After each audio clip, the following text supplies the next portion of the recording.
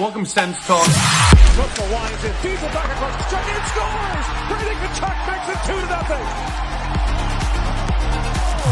Giroux, hit along, scores! Tim Stützle across, Tkachuk score! The captain, Brady Tkachuk, buries it with 1:18 to go. See you later. Go Sens, go! Welcome to Sens Talk. My name is Brandon Plant and I'm your host. Bit of a quicker video today. I'm with family right now. But I wanted to make a video because it's just unbelievable how consistent the Ottawa Senators are at being terrible. That trend continued again today. I know the players have, they've packed it in. The season's done. Ottawa is more than 15 points out of a playoff spot now. If they win all their games, they're not even going to hit 95 points. They're not making the playoffs. But I do expect a bit more of an effort. I mean, this is the fifth time this year. The fifth time the Sens in back-to-back games have given up 5+ goals. That is absolutely absurd. Shout out to Luke Wells for that stat, by the way. That is absolutely absurd. Almost as absurd as 21 times this year, the Ottawa Senators have given up the first goal on one of the first 3 shots. 18 times on one of the first 2 shots. The goaltending has been terrible this year.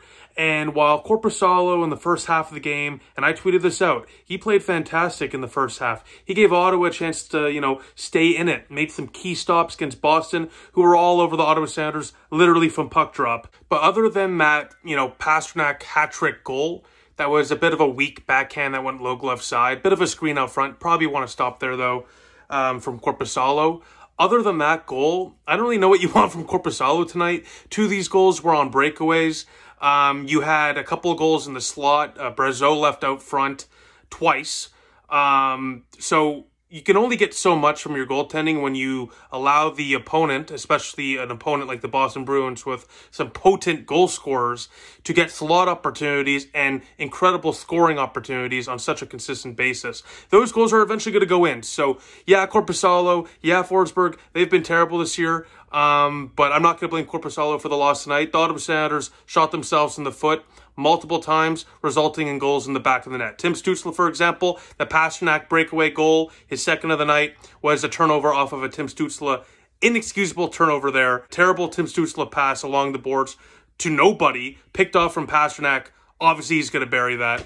Chychrun, bad pinch, resulting in a goal as well. Just all over the ice for the Ottawa Senators. They were terrible in every facet of the game. So, Shane Pinto had a goal today on the power play, his first goal in 8 games. That's great. You can tell by the reaction of that goal that he was pretty fired up for that one. Definitely a bit of a monkey off the back moment for him. Tkachuk, who got a little hysterical, I have to say, near the end of the game, took on, or challenged, I should say, the entire Bruins bench, got kicked out of the game. He had a nice goal there near the end of the second period. To give Ottawa a chance going to the third, but back-to-back games, Ottawa's given up 3 goals into the third period when they were only going into the third period down by a goal. So that's back-to-back games. Ottawa's choked away a chance to come back and win after a string of games where Ottawa actually came back and won. So it's absolutely insane how this team could do 180 in a good direction and a bad direction no matter the game. So you never know what you're going to get with the Ottawa Senators. Sorry, Forrest Gump, to steal your quote. But no, in reality, I mean, it's just there's no consistency with this team other than the fact they're inconsistent. So that continues tonight. Obviously, the Bruins are a fantastic team. This is a team that's going to make the playoffs. Probably will make some noise. Linus Ullmark, hopefully the future Ottawa Senator, was unbelievable tonight. I mean, unbelievable early on. When Ottawa was pressing, they were pressing. Trent Reynard, our blogger and stats nerd, as he says himself, put out an interesting stat showing that Ottawa essentially had almost double the expected goals than Boston going into, I believe, the third period. So Ottawa was generating chances, but the Bruins, look, their shooting percentage tonight was absurd. It was like 25% or so. They were shooting, and when they were shooting, it was often going in. Meanwhile, for Ottawa, they got a lot of chances on net, but they didn't bury it. I mean, they had a power play, 7 shots on net. How do you not score? Well, Linus Ullmark is why. So the big difference in this game, obviously, is elite goaltending. And defensive structure. I mean, the Bruins, they give up chances, but more often than not, they were from outside and from distance, while Ottawa gave up a lot of chances from in close and right in the slot and crease area. So much different than what the Bruins are giving up, and it shows. Once again, the Bruins are a team full of structure, and the Ottawa Senators are completely the opposite. So Yeah, tough loss, but it's good for the tank. It's good for the tank. Columbus today, you know, they lost in overtime to Detroit, which kind of sucks. Detroit gets a huge 2 points. Patty Kane, Mr. Showtime, gets a huge goal there for them. And obviously Columbus picking up a point. It's a nice little thing for Ottawa and our tank watch. It never hurts when our tank rivals get some points on the board. So, yeah, besides that, I mean, not much else to say. I mean, literally, this was a terrible effort by Ottawa after that second period. I mean, that third period was a snooze fest. It was all Boston. And you can really tell they're just packing it in at this point. So, for Korpisalo, he has not been great this year. Another iffy game in terms of the stats. But I mean, if you watch the goals back, 5 out of those 6 goals, not many goalies are going to stop, I'll be honest with you. Now, that's not an excuse for the poor season or for the loss. But I think a lot of people are being hard on Korpisalo, deservingly so this year.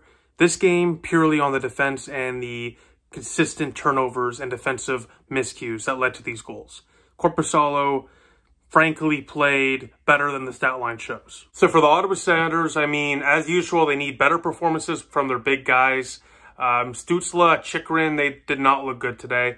Turnover, sloppy play, bad pinches, you name it, resulting in goals against. I liked Tkachuk's game, big goal in that second period. I like that passion, I like that energy, I like that follow through. But once again, as the captain, in a game where you're getting routed essentially on the road, maybe don't, you know, embarrass yourself by taking on the entire bench and getting kicked out of the game. I mean, you know, I love Tkachuk like the next guy. I'll defend this guy. He's a great captain, but you gotta restrain yourself a little bit. I mean, if we're in a playoff, you know, push against Boston, that's one thing, but we're way out of it. Let's keep some respect for ourselves. So I'm wondering what you guys think in the comment section down below. Maybe I'm overreacting to that, but I just think, you know, when we're so out of a playoff spot, and, you know, obviously just getting pumped by Boston tonight, obviously that frustration is going to be evident throughout the lineup. But if you're the captain, you might want to hold that back just a little bit. I mean, I have no issue with showing emotion at all, but maybe in a different way, in a way that's a little less embarrassing. But yeah, let me know what you guys think in the comment section down below about that. And yeah, so besides that, I'll see you Thursday when Ottawa takes on the Blues. Maybe we could get back in the win column, but we'll see. So thank you all for watching. I'll see you all soon. Go Sens, go. At least you're a good boy, Brady. The Sens suck, but you're a good boy. Always a good boy.